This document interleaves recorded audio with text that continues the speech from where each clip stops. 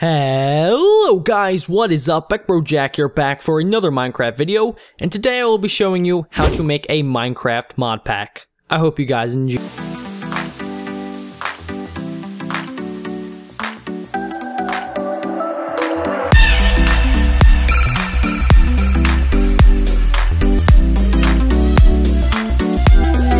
A mod pack, because a lot of you know that are actually subscribers that I made a mod pack. It was called Jack Pack Modded Survival. Me and my cousin CJ did a whole series on it, and it was really fun, but a lot of people wanted to know how to make their own mod pack, so I thought I would show it in this video today.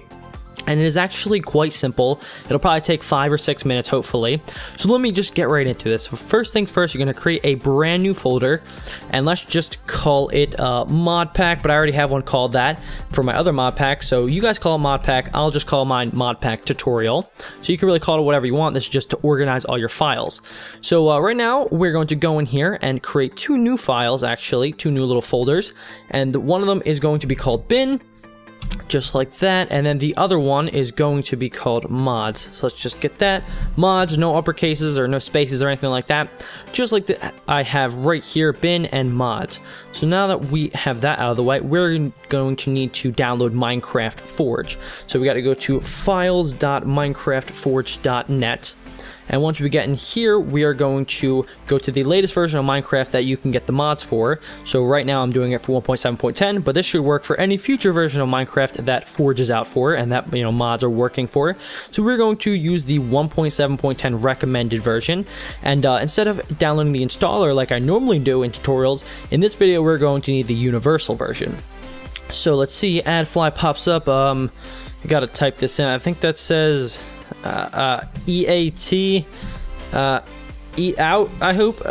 Let's just see. I think it's just making sure I'm human. About to be read. Just stay on this page. Is something going wrong here? Let me try reloading this page. Let me see if I can get AdFly to work. AdFly sometimes does not work well. Here we go. It's working good for me. I just had to refresh the page. Something was going wrong. All right, yeah, we have to wait the 5 seconds, and then we have to hit skip ad. So now we're going to get this little thing up down in the bottom left. It's a warning if you're using Google Chrome. It just says it can file your computer, but it will not harm your computer. It's not a virus. This is Forge. It is everything, and this is legit. I actually have Avast, I believe, is my security system, and everything on here says is okay. So we're just going to hit keep if you're worried about it. I mean, you don't really have to install it if you don't want to, but then you wouldn't be able to create the mod pack. So this is perfectly fine for me. I will show you guys that this worked for me, so you guys don't get cold feet and actually back out of it. So once we get that, now we need to open up the Minecraft mod pack tutorial folder, or whatever folder you put it in, and we're going to need to open up the bin file, and then we're going to drag that bad boy in there. And now we don't need Google Chrome anymore, so now I'm just going to drag this over here. That's where I like it. And then we need to rename it to Modpack. Now this is what you have to do. You can't name it anything else. It has to be named Modpack. That's just for Technical Launcher. They look for this. It says Modpack, and that's actually how it works. So once you name that Modpack, you're good to go with Minecraft Forge. But now we're going to need to add our mods. So let me just get out the mods that I want to use. You could probably download them all offline. And then also, guys, you might have to test with different mods. You don't know if they're actually going to work. So some mods might give you errors because their compatibility might be different. So you're just going to have to mess around with it a little bit. If you do have errors, you can put it in the comment section down below. But I'm not going to be able to help with everything. It's probably best if you have an error to contact the mod creator. So I'm just going to get some mods that I already have pre-downloaded that I actually used in my most recent mod showcase. I'm going to be using Pandora's Box, Optifine, and Damage Indicators. So I'm just going to copy and paste them in the mods folder. But you can download them offline. And then all you got to do is just drag the jar files into here, and then you just need to drag the mods into the mods folder, obviously. So whatever mods you want to add to the mod pack, they go in there. Alright, so now that we have all this set up, we need to make this a conjoined file. So we're going to go on here, and I'm using WinRAR right now. I would definitely suggest that, or if you know how to use like 7-zip or any other archiving program, definitely be sure to download one of them. Here we have WinRAR, so we're going to need to add it to an archive, and it'll pop up right here. We're just going to make it a zip, and for you guys, it should just say minecraft.zip, so I'm just going to make that what it's going to say for me. So we're going to have this brand new thing called Modpack. Now, this is all done right here. You are going to need to save this for later though, so don't go deleting anything. That is your actual mod pack. So we're just going to keep this right in the center here where it's nice and important. And now we're going to need to go on a brand new site called Dropbox. Now this is where we're going to actually upload that file that we just made. So let's go to Dropbox. If you don't have a Dropbox account, it's really easy to make. You just got to put in an email address and it should give you an account. And then this is all you should see right here. I don't know even if you'll see camera uploads, but you should see a public folder, and it actually should give you a tutorial if you never used it before. So you need to navigate your way to this public folder and open it up. And now this folder should be empty. There might be one file in there if you never used it before, but what you're going to do is right click and hit upload. Now we're going to hit choose files, and we're going to go to the desktop because that's where we saved the file, and we're going to need to navigate to the folder. Here we go, Modpack tutorial or Modpack, whatever you named it. And now we're going to need to open up Modpack and hit open, and it should start downloading. Now I don't have a lot of mods, so it should just only take a few seconds for me, but if you have 50 mods like I had for my Jackpack modded survival, it does take quite a while to upload it. So now that you have it in here, make sure that you highlight it just like this, and all these options will pop up. Now you're going to hit copy public link, copy to the clipboard, and now we can actually go and upload it. So we're going to need to go to technicpack.net. So let me just get that. I have a lot of preloaded stuff. Technicpack.net. Here we go. And it should bring you to this page. Now you are going to need to sign in, so yeah, just make sure you make an account on here as well as you did on Dropbox if you didn't already have one. And yeah, you're going to need to make an account on here to actually upload a mod pack.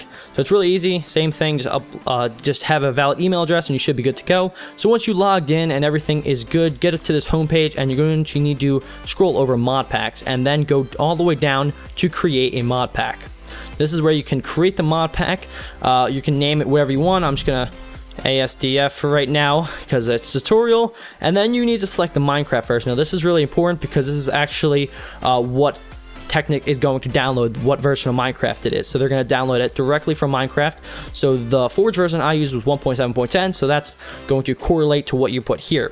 And I'm just going to make it a hidden pack for right now so nobody else can use it. If you're trying to make like an open public mod pack, you can not make it hidden. But if you do make it a public mod pack, make sure that you have permission from all of the different mod creators, because I mean, there is the chance that your mod pack could go big if you spend a lot of time on it, and you have to make sure that it doesn't get taken down for stupid reasons that you didn't have permission from the mod pack, from the mod creators. So yeah, if you just want to create it for your friends, I definitely suggest making it a hidden pack and sending them a private link. But now we're also going to need a description where you can describe your mod pack. And then you need to agree to the terms and conditions. Let me just make this a lot of this just in case the mod pack was already taken. And now we're going to create the mod pack. So this should take a few seconds. And here we have our brand new mod pack, but we can still not play it yet. We just need to have one more thing. We have to go over here to edit, and we have to upload the thing that we copied in here. Remember, we went over here and copied the public link. And now we need to post that right here in the mod pack location. Just Control V, or you can right click and just paste it in there. And now we should be okay. Alright, and after you're done all that, we're going to scroll down and hit save mod pack. And now you should be good to go. So now it says pack successfully saved. You can just click on your mod pack right here, and then you're going to copy the platform URL. Just hit this and it'll copy it to your keyboard. Now we're going to minimize this and go over here to Technic Launcher. You actually don't need this folder anymore, so I'm just going to delete that. And now we just need to wait for this to load up. Here I have my Jackpack mod survival. I created like a custom picture for that. But you're going to scroll up to add new mod pack. And this is where you're going to paste the URL in here. And we're just going to wait for that. Here we go, and hit add mod pack.